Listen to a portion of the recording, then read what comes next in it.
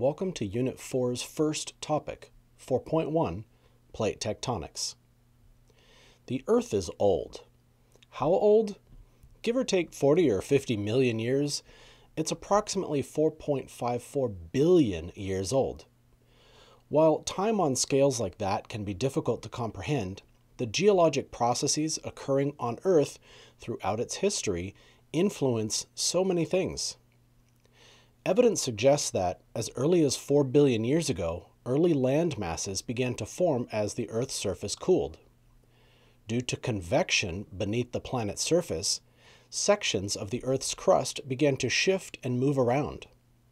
This action, still occurring today, results in the formation and destruction of geologic features like mountain ranges and valleys, and are also responsible for other geologic phenomena like earthquakes and volcanic eruptions. Along with physical processes like conduction and radiation, convection is the transfer of heat due to the movement of molecules in a fluid. In physics parlance, fluids include gases and liquids. When a fluid is heated, molecules within it begin to move around more quickly and collide into one another more often. Because of this, those molecules begin to move farther apart, expanding and becoming less dense. The portion of the fluid that now has a lower density than the rest begins to rise. Rising and moving away from the heat source results in a reversal of the process: cooling, contracting, increasing density. The fluid sinks back down to occupy the space being left by the warming, rising portion of the fluid. This cycle of heating and rising, coupled with cooling and sinking, is referred to as a convective current. Convective currents are responsible for how the atmosphere behaves, influences deep ocean currents, as well as the liquid magma beneath the Earth's surface. The Earth's structure can be considered from a few perspectives. We're going to look at two of them in particular, starting with Earth's compositional layers. Starting with the outermost layer is the lithosphere. The lithosphere includes the solid outer crust, some of which is continental and some is oceanic, as well as the solid top layer of the mantle. Below the solid top portion of the mantle is a region of the mantle called the asthenosphere. The asthenosphere is not quite solid, but doesn't flow like a typical fluid because of its extremely high viscosity, and therefore flows at a velocity of only a few centimeters per year. Traveling deeper into the mantle, the material becomes less viscous due to growing heat and pressure. The Earth's core is comprised of a solid inner portion and a liquid outer layer. Viewing the structure of the Earth from a mechanical perspective allows us to observe the processes that are taking place in each region. Most importantly for plate tectonics is what's occurring in the mesosphere, part of the mantle, the asthenosphere, and the lithosphere. Because of the convective currents in the Earth's mantle and asthenosphere, the solid lithospheric plates float on top of those two layers. The mantle material, although in liquid form, is still quite viscous, so it doesn't flow particularly fast. Those slow convective currents, heated by the Earth's core, can take millions of years to complete. This results in the very slow yet steady movements of the Earth's tectonic plates. Some tectonic plates possess land masses which, thanks to this process, are always moving. There are many dozens of tectonic plates, but only 10 to 15 are considered by most geologists to be major ones. This map illustrates the puzzle-like nature of those major tectonic plates.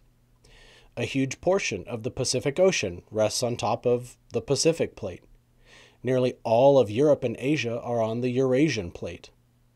The North American and South American plates have sandwiched in between them the Caribbean Plate. Unlike the Pacific Ocean, the Atlantic Ocean straddles a number of plates. And because of where we live, the relatively small Juan de Fuca Plate, just off the west coast of the Pacific Northwest, hold special significance. Those plates that have large volumes of water sitting on top of them, such as the Pacific and Atlantic Oceans, have denser crust than continental plates do.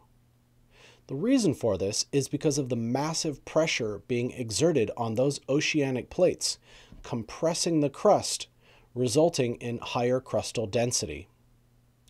The varying densities of oceanic and continental crust influences how plates interact with each other where they meet at plate boundaries. Plate boundaries are the areas where two tectonic plates meet. They can be hundreds or thousands of kilometers long. There are three basic categories of plate boundaries. First is a convergent boundary. A convergent boundary is where two plates are coming together. Some examples of locations where plate boundaries like this can be found are where the South American plate meets with the Nazca plate off of its west coast. The Juan de Fuca plate is converging with the North American plate off of its northwest coast. And the Philippine plate is converging with the Eurasian plate in the South China Sea. A divergent boundary is where two plates are separating from one another. Perhaps the most famous example of a divergent boundary is the Mid-Atlantic Ridge that snakes its way along the Atlantic Ocean sea floor, traveling from north to south. Another example of a divergent boundary can be seen in the eastern portion of Africa. Not shown in this map is a much smaller tectonic plate in that region of Africa called the Somalian plate, which is diverging from the rest of Africa's Nubian plate. Lastly, a transform boundary is one in which the two plates are sliding past one another laterally. A prime and famous example of this is between a region of the Pacific plate and the North American plate. What kinds of geologic features and processes are found or occurring at a plate boundary are dependent upon two main factors: the type of boundary and the type of plate, either oceanic or continental.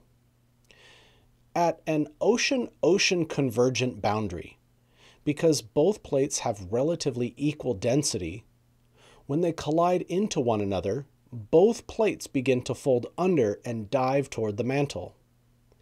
This results in features like volcanic island chains, such as seen in the Aleutian Islands in Alaska, as well as the Philippine Islands, and the deep ocean trenches like the Marianas Trench, which is about 2.5 times as deep as Mount Rainier is tall. At an ocean-continent convergent boundary, because the continental crust is much less dense than the oceanic crust, it ends up riding on top of the oceanic crust that is being subducted beneath it. As the subducting oceanic crust warms and melts, the molten rock begins rising towards the Earth's surface, producing chains of volcanic mountain ranges on land. The Andes Mountains, the longest mountain chain in South America, is a great example of this, as well as the Cascade Range in the Pacific Northwest, stretching as far north as Canada and as far south as Mount Lassen is in California. Where two continental plates converge, because of the relatively equal densities of those plates, the degree to which one subducts under another one is much less apparent. The result is the edges of those continental plates both lifting up, forming a non-volcanic mountain range. The formation of the Himalayas, where the Indian subcontinent and the Eurasian plate meet, is a superb example of such a boundary. Within the divergent boundary category, there are two types of interactions. The first is an ocean-ocean divergent boundary. The longest mountain range on Earth, although underwater, includes the Mid-Atlantic Ridge. Each half of the Atlantic Ocean is separated by this ridge that is slowly widening the Atlantic Ocean at a rate of about 2 to 5 centimeters per year. The second type of divergent boundary is one that exists between two continental plates. As they begin to separate, they initially form what's called a rift valley. Over time, and as the rift grows in size, water slowly begins to fill in, forming an increasingly larger sea. This satellite image shows some of the bodies of water that are found in Africa's Rift Valley as the Nubian plate on the left slides away from the Somalian plate on the right. Let's now watch a short video from National Geographic that will explore this region of Earth a little more closely.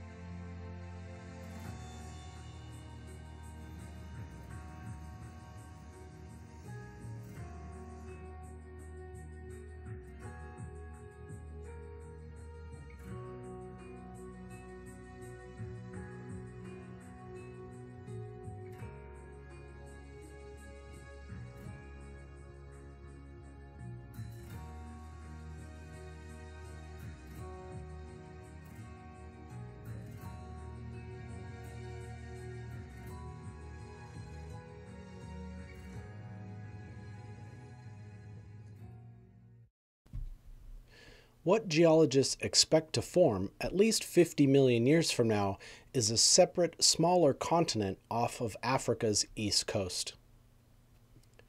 At a transform boundary, the most common features observed there are fault lines. One of the most famous examples of such is the San Andreas Fault that runs north-south through most of California. This map illustrates the path the fault line takes, with the Pacific plate to the left of the red line and the North American plate to the right of it. The movement of these two plates is such that the Pacific plate, where Los Angeles is located, is moving up mostly in a northerly direction, and the North American plate, where San Francisco sits, is moving in a mostly southern direction.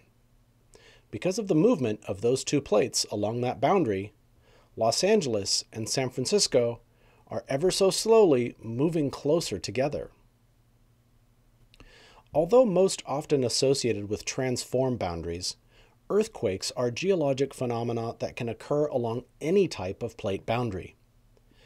Tectonic plates can end up locking together for a period of time due to friction. This causes a buildup of physical stress that will eventually be released, resulting in an earthquake.